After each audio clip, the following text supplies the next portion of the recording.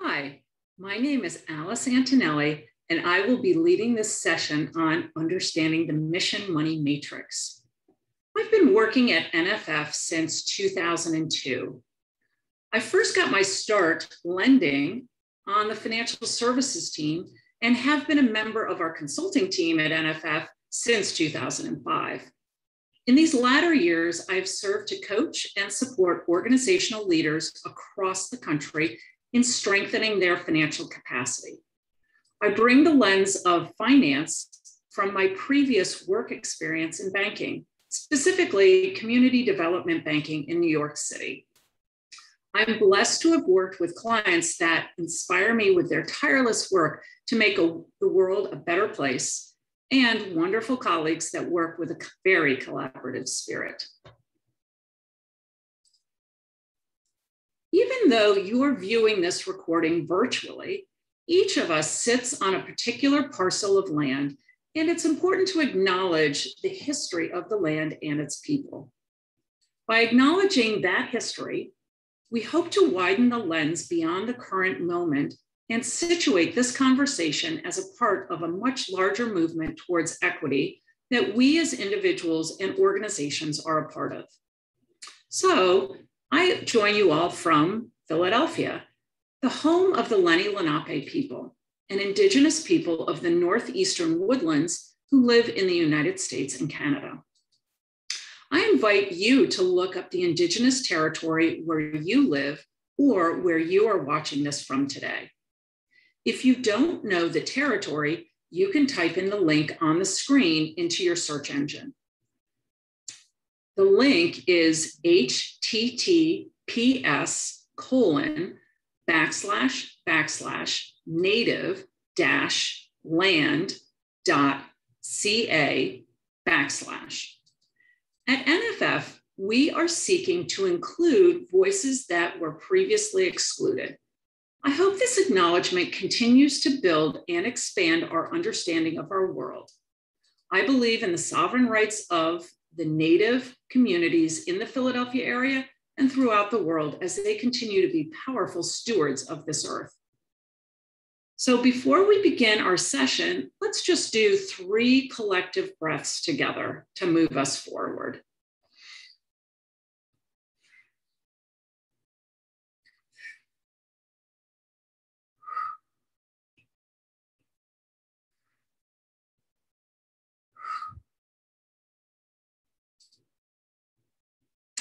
I understand that you may have joined us in some of our previous webinars or recordings.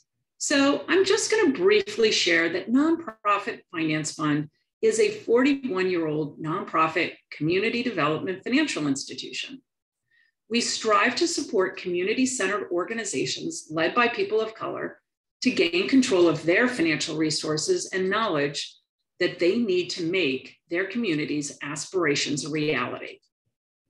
We do this through lending to other nonprofits as an investor, consulting to nonprofit leaders as a trusted partner, and maybe a financial educator, and using the insights we gain from the field to advocate for the communities that we serve. If you have been with us on this recorded webinar series, then you have learned about such topics as financial planning, cash flow projections, and strategic budgeting. In this session, we will be discussing a different type of analysis that brings together the mission impact of our programs with their respective economics. As it states on the slide, we will learn about how to analyze programs in terms of both mission alignment and economic impact. We will introduce the mission money matrix in order to facilitate this analysis. And lastly, we will use an example that draws on the specific mission data and program financial information that can be used for further discussion and conversation. All right, let's get started. In order to make informed decisions, we must understand how our programs contribute both to mission and financial objectives. So is there a tool or tools that we can use to help us gain this understanding? Yes, there is. It's the mission money matrix, and that can help us. So, what is behind the concept of the mission money matrix? It provides a comparison of programs in terms of scale, or how big they are, mission alignment, and the financial contribution to the bottom line. It creates a visual representation of programmatic and financial data, which is really important, especially for those who are less well-versed in finance. And the tool should make the conversation accessible to a wider audience. It also combines both mission data and financial data in one easy-to-read chart. So, what is the mission money matrix in more concrete terms? Well, it's a simple 2x2 grid that is intended to help facilitate a discussion about the financial contribution and mission alignment of each of your programs. We use it to understand how each of an organization's programs contributes to the mission and also how it contributes to the organization's bottom line. So let's take a look and see what it looks like. The first part of this analysis involves a framework like the one that you see on the screen. In this framework, we have along the bottom mission and money along the vertical axis. So let's walk through this. In the upper right-hand corner are the clear winners.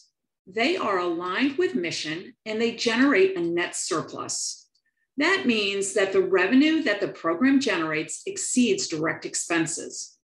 Some questions that you might ask might be, what can we cultivate and how can we preserve these programs? Are there opportunities for growth or replication? Let me tell you that this is actually pretty rare. We are nonprofits for a reason. Most of our mission-related programs cannot generate sufficient funds to cover direct expenses. So let's now move to the lower right-hand quadrant, which represents programs that are closely linked to mission, but that need to be financially sustained by other areas of the organization. This is actually far more typical. And questions here might be, is there a potential to cut direct costs? Can the revenue model be tweaked or changed to generate additional revenue for these programs? Does subsidy exist elsewhere in the organization to support these programs? All right, let's look at the upper left-hand square, which shows programs that have high financial contribution, but low mission alignment. As an example, a school for the blind that also runs a thrift store. The thrift store is really not related to the mission, but it does provide a surplus that the organization can use to subsidize other programs. Questions to ask here might be, is there an opportunity to align more with core programming? So for instance, could we incorporate a workforce development aspect into the thrift store business? The last square on our grid shows low contribution, low mission alignment. This is an area that might require a little soul searching. Most organizations don't choose to operate programs that do not relate to the mission.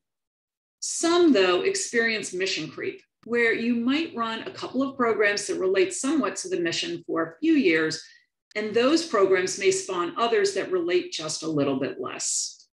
Questions to ask here might be, what is the current relevance of this program to the organization? Is this a legacy program? Or is it just a one-time program? Are there opportunities for strategic realignment? Can we make more money in this program? This is a simple 2x2 grid, and it can enable a discussion about the relative trade-offs between financial contribution and mission alignment. It's helpful to think about how the role each of our programs plays in the larger context. Some programs will be valuable because of their high mission alignment. Other programs may be crucial because of their high net financial contribution. So, question, have you ever used a mission money matrix tool or something like it?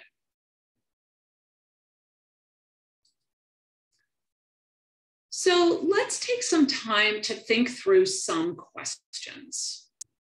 What if you were to undertake a mission money matrix?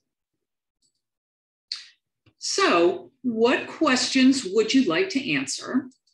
Is the data readily available to answer that question or questions? And will the analysis be useful? While you're thinking about your answer, let me continue. We will be using an example as we walk through this tool. So let's look at these questions through the eyes of Jordan Johnson, who is the fictitious Executive Director of Help for Homeless Youth, or HHY. When we first started working with Help for Homeless Youth, we asked these 3 questions. The answer to the first question was that Jordan had received bad news and HHY was now projecting a deficit by year end. So she wanted to address that issue. To understand the dynamics of what was impacting HHY's profitability, or lack thereof, we suggested that Jordan could conduct a mission money matrix in order to look at the mission fit of current and future programs, in addition to the economics of those programs. So the answer to question number 2, Jordan believed that she indeed did have the data for most of her programs. And finally, yes, she believed this analysis would be useful, especially in terms of facilitating a robust discussion with both board and staff. You may also reflect on different issues that may have arisen in the past or that you may be struggling with currently. Closures relating to COVID-19 come to mind. You may want to re-examine all of your programs, not only to look at the profitability, but also re-examine the mission fit going forward under different scenarios. So let's take a look at the mission part of the equation. How do we get started? First, we want to build out the program architecture. We will want to separate the programs from capacity. And what do I mean by capacity? Well, capacity could be administration, development, facility, and or IT, or information technology. So these are Help for Homeless Youth's core program areas. First is on-site services. This is Help for Homeless Youth's oldest program. The organization began as an on-site provider of food and clothing and grew into a space where homeless youth could gather for recreation activities as well. Next is the mentorship program. Mentorship has been a big area of growth for HHY as it has garnered a lot of support from the local school system. Job counseling and readiness is the next program. And it only started about 5 years ago, but now has become Help for Homeless Youth's largest program. And lastly, partner services. This is a program where HHY partners with other service providers to provide access to quality health and dental care. Notice that on the capacity side or the non-program side, we separated out development activities from administrative.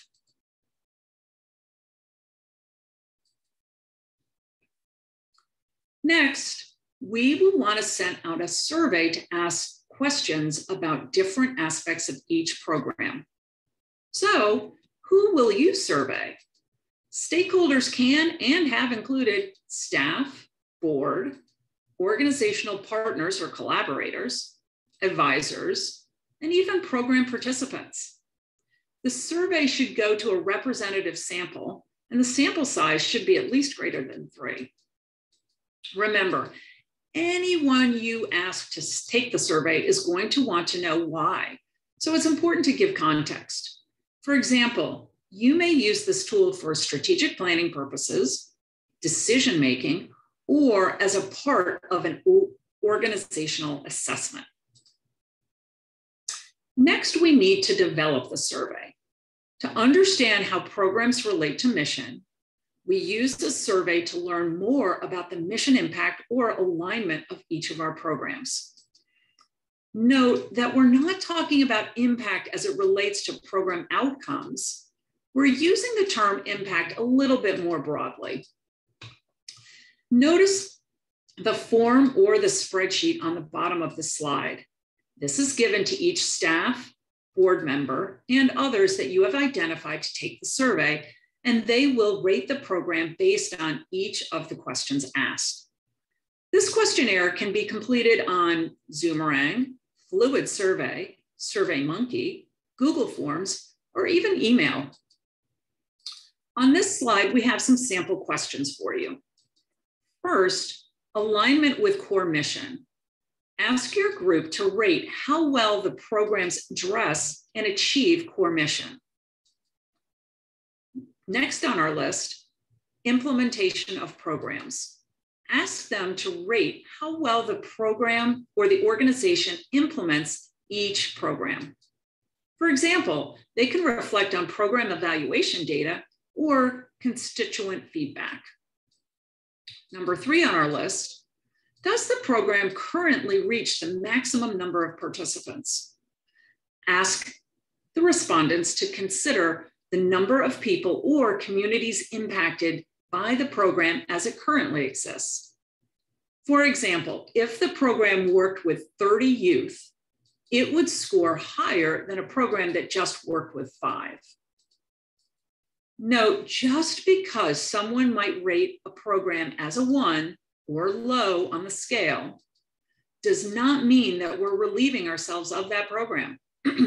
This is about gathering information and not decision-making at the moment, though we are hoping that it will facilitate those hard conversations, but let's hold that for later. On this slide, we have some more sample questions for you. Cultivation. To what extent does the activity lead participants to other programs within the organization and thus increase the overall impact?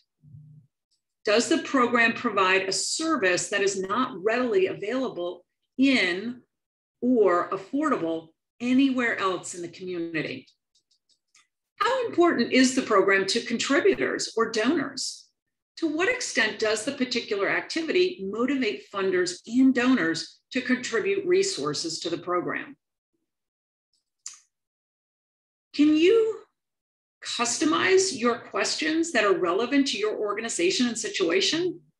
Of course you can. These are just examples. Average ratings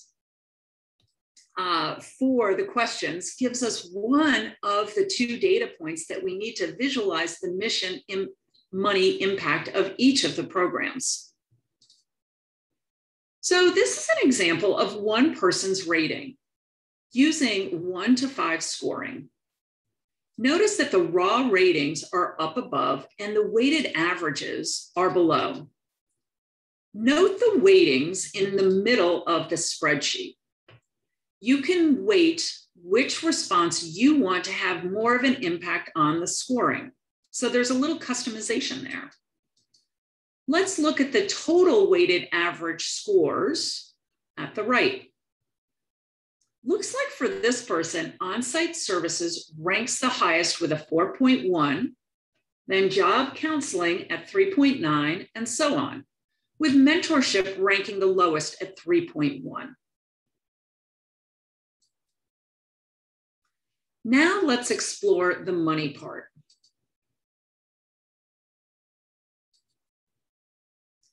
Let's dive into the financial methodology or the money part of the matrix. First, we typically start with an annual budget, a forecast, or another forward-looking projection. Then we identify and assign all revenue and expenses that are directly tied to each program. All other supporting expenses like management, occupancy, fundraising, and IT are examined separately. By doing this type of an analysis, we can see which programs generate surplus and deficits, thereby understanding the direct effect the program has on the organization's bottom line. Remember this chart? Now we are going to input these program areas into the spreadsheet. This is our program economic analysis worksheet. We put the program areas in up at the top, and the numbers go in the middle. Revenue is going to be near the top, and expenses listed underneath. So this slide shows the tool after Jordan entered in all of her numbers. So let's continue with the architecture. On the top of the spreadsheet, you can see all of her programs: on-site services, mentorship, job counseling and readiness, partner services, and we actually added a column in for program management that she might want to consider. The revenue and expenses here are the direct activities associated with the program areas. So if a program were to go away, the associated revenue and expense would go away as well. So for example, if Jordan had a major funder that was discontinuing funding, say in the partner services area, and she may decide that she could no longer continue this program, and the salaries and other direct expenses could no longer get paid, and they would go away. On the right, we have capacity. And you might think of this as the administrative lines of the business.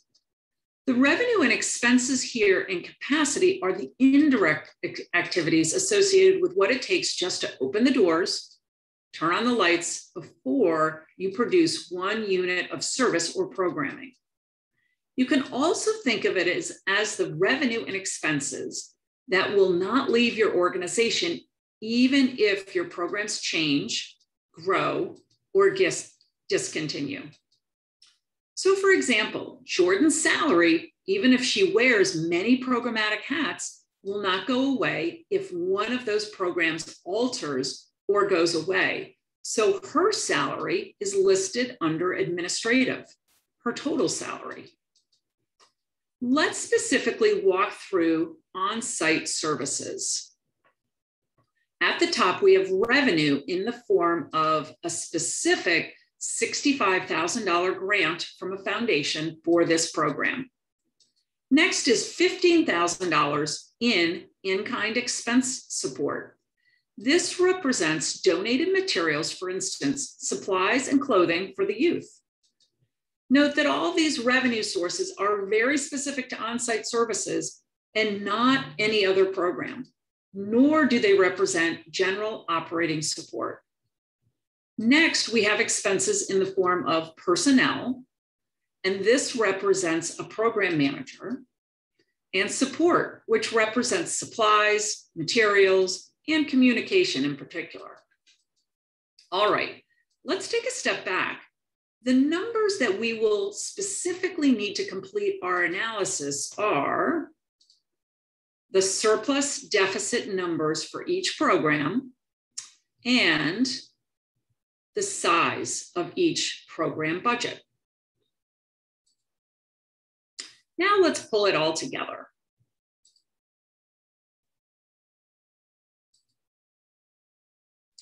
As a reminder, we have mission along the bottom axis and money along the vertical axis.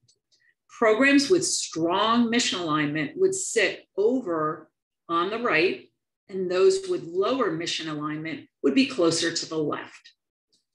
Similarly, along the vertical axis, programs that generate the largest margins are towards the top, whereas Programs that run deficits or require subsidy are on the bottom. Lastly, the size of each circle represents the budget size of each program. So this is the output for Help for Homeless Youth.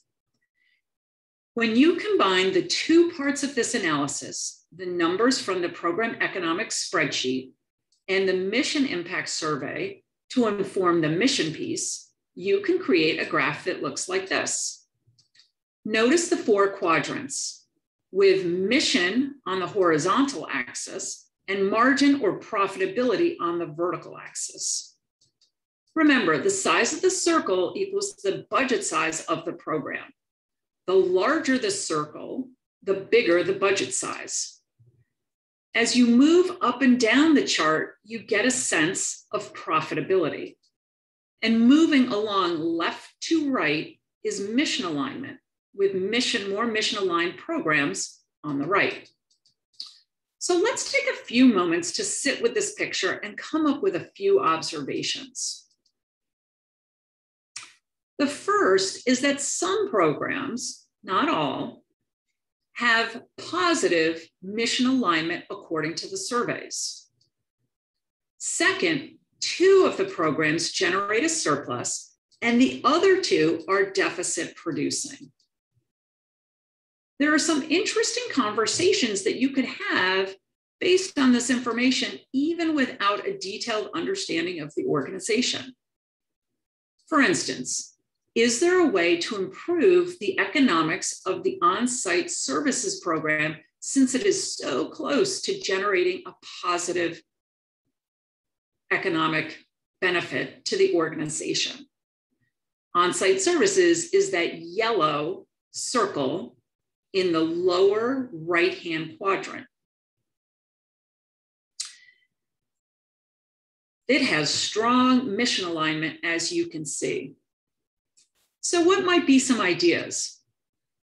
Well, we could see if we could garner additional funding specifically for that program. And we might also want to dig into the support expenses to examine what all is in there. Now, on the other side of the chart is partner services. It's not only the smallest program in blue, the blue circle, produces a deficit, but it seems that many do not believe that it is all that mission aligned. If they were to discontinue this program, would it free up other resources or free up time for Jordan to pursue some more strategic opportunities? Using this visualization of your organization's budget can help to spark deeper conversation about where there are areas for improvement or change. Note, this graph is an aggregate look at all survey answers from all participants, weighted accordingly. But you could break this down by question if you wanted to, and have a chart representing each of those survey questions. Now, let's overlay the circles on our picture here just to see what it looks like.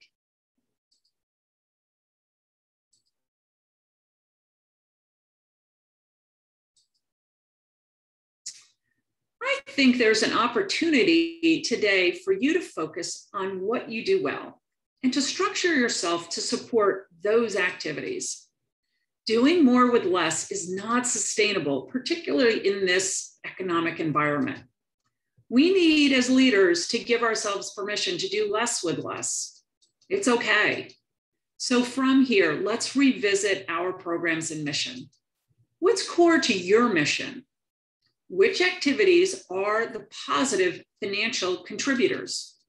Which need subsidy or need to be covered financially from another source or sources in your organization? As you are asking yourself some tough questions and begin to identify options, it's important to keep in mind what is core or non-negotiable when you consider both present and the future. What you must do, this is mission central. What you should do, surplus generating. And what you want to do, Maybe there's a new program area that requires subsidy and you want to set it up for the future. In an ideal world, any priority activity would also be a net positive contributor to your bottom line. But if they are not, that just means that those programs, or the new activities, need to be supported by something else in your budget, financially supported. Some organizations may want to ask themselves, what will we look like a year from now as a changed and potentially smaller organization? The key to answering this question is identifying what is core to your mission and determining whether we can support it either alone or maybe in partnership with others. We can apply this information to decisions about which programs to grow, to trim, or eliminate in the context of financial, mission, and other organizational considerations. This information can inform you how to prioritize programs. Are there any clear winners or clear distractions? But also how to narrow in on activities that deserve more of management's attention on both the revenue and the cost side and mission. All right, let's take a little time to reflect on what we've heard today. How can the mission money matrix help you going forward? How can it highlight program metrics in a way that allows you to have a transparent conversation about your programs with your board, your staff, or other network or community members?